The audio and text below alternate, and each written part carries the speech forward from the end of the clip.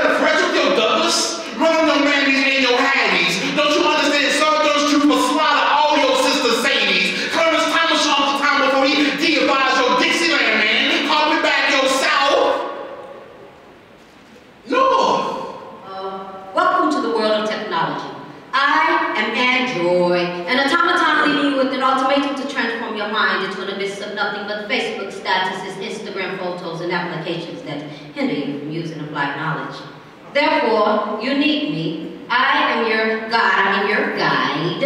I recalculate whenever you veer off the course that I created for you. You do realize you are brain dead, don't you?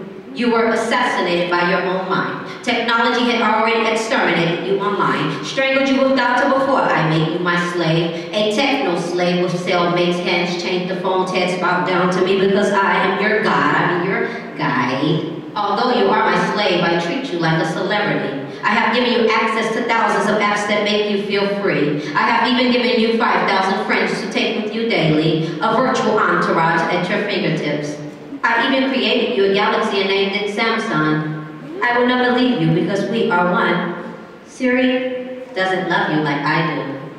I was created for you to be your god, your guide. If I ever have a son, I just want him to look just like his mother.